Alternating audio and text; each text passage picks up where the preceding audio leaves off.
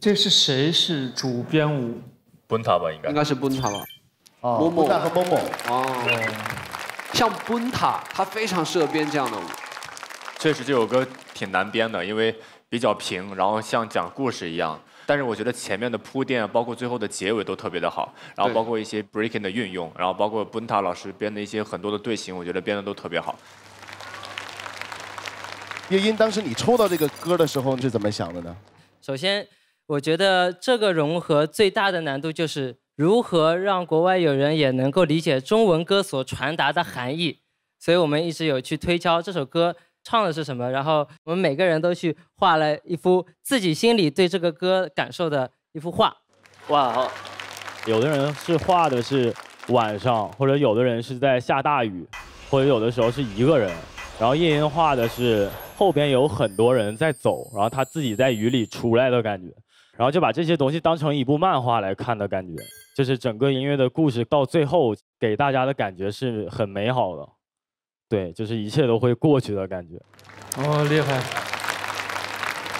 いろんな人に元気を与える曲だっていうことを、僕はちょっとそこを中心に作りたいなと思って。その何かを困難を乗り越えるっていうイメージを、表したいなと思いました。今回こういう作品を作らさせていただきました。ありがとうございます。谢谢。他能感受到这种友情的这种那种力量和气息在，真的是在我心里边还是有感触，能看得到。所以这首歌也打动了你吗，韩庚队长？想到了青春的。歌一直很青春歌。对，那我觉得一下忽然想到是我上学的时候朋友在一起那种友情的那种感觉，青葱岁月啊。对，那种青春岁月。不能再说了，你这不说。来，下一位。来 ，Henry。就像庚哥说的，这个也让我想到你的青葱岁月，不会吧？这个。让我想到庚哥哎，其实，对啊，我们一起生活的时候，对，因为看到他们都在这样，就一堆朋友，然后就笑着在那边，哥，还记得吧？记得，当然记得。我们10年前的一起的生活浪漫日子，是吧？浪漫日子。所以那个时候你也经常跟庚哥2个人一起搂着，经常太多了，经常会这样。乔治，我觉得你跟子龙还挺有缘的，从街道的2个人 battle， 一直到进49的 call， 这次又在一个组，讲你的感受怎么样？就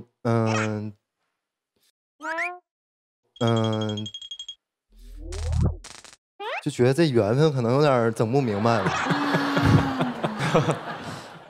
就之前 battle， 然后后来，然后我们2个又一起合作作品，私底下相处以后，子龙就挺可爱的啊。然后这个他跟我说他不喜欢喝饮料，然后每天就管我要茶喝。哎呦，然后你每天喝茶是吧？对。Just tea is okay, no problem. He showing us the Yunnan tree is the flower tea. What smells so good, like everyone, wow, it's crazy. And one more from Fujian is the rock tea.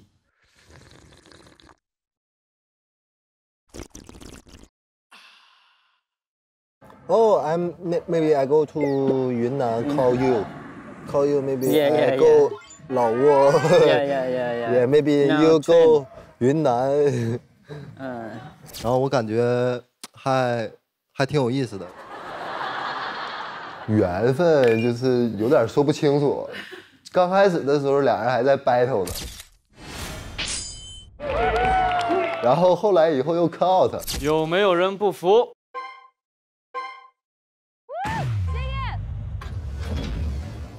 然后最终又进了一个战队在一起合作。我认为这个就是缘分。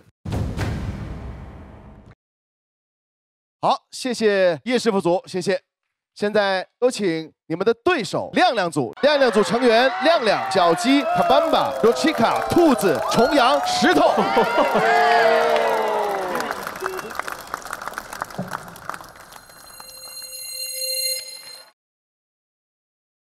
还是好看的，但跳错太多了。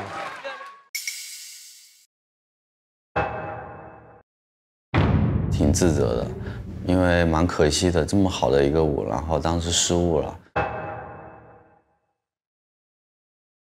那个紧箍，然后搭到眼睛上面去了，然后就没办法去看清位置，就是乱掉了，当时就一下懵了。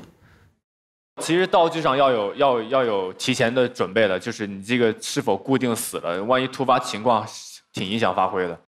对，稍微没有那么齐呀，感觉大家好像编排在一起编排的时间是不是一起排练的时间是不是稍微有一点少啊？就是其实内心比较很愧疚大家的，我心里边也会自责的。我们在排练的时候可能没有很好的沟通好，然后就可能是不太整齐。接下来4位队长要在2个作品当中进行你们的投票。对，肯定是以这一次的比赛作品来去客观的去看。夜莺队，我的选择我还是爱大家的哈，我选这边。恭喜夜莺组全员晋级。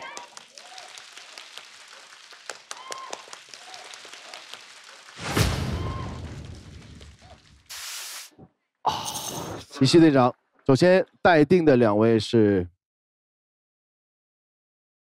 卡班巴和兔子，待定。直接淘汰的人是，对不起，重阳老师。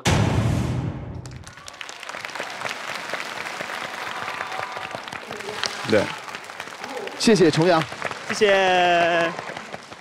第4季能回来，然后再跟我的好朋友们一起排舞，看他们在场上的风采，我觉得就挺好的。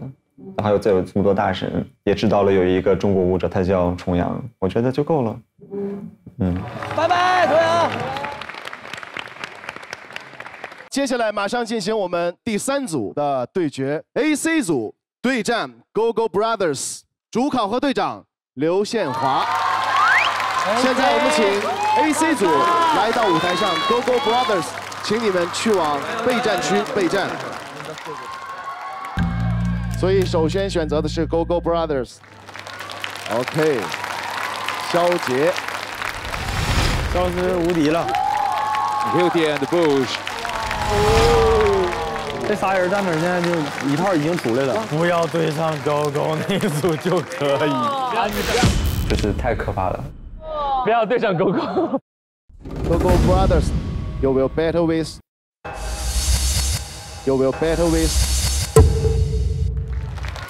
AC。Why？ 瓶子停下来的那个瞬间，人嘛，